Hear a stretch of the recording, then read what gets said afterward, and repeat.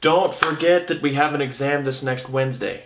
And what is it going to be on? It'll just be on what we've been covering. That's helpful. Should probably rework my old homeworks. Oof, I do not remember how to start that one. Well, let me just see how to start it off. Right, okay. No more looking.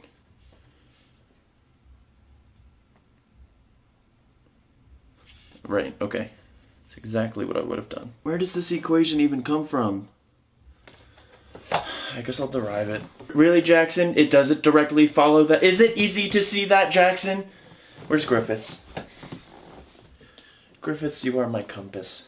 He'd probably give us that integral. I think that's a wrap on second-order time-independent non-degenerate perturbation theory. So, second-order time-independent degenerate perturbation theory, ready or not, here I come. Got an email. No, you're making it open notes? Why is this that? Why is that this? Pretty sure that's a typo. Either that or I'm wrong.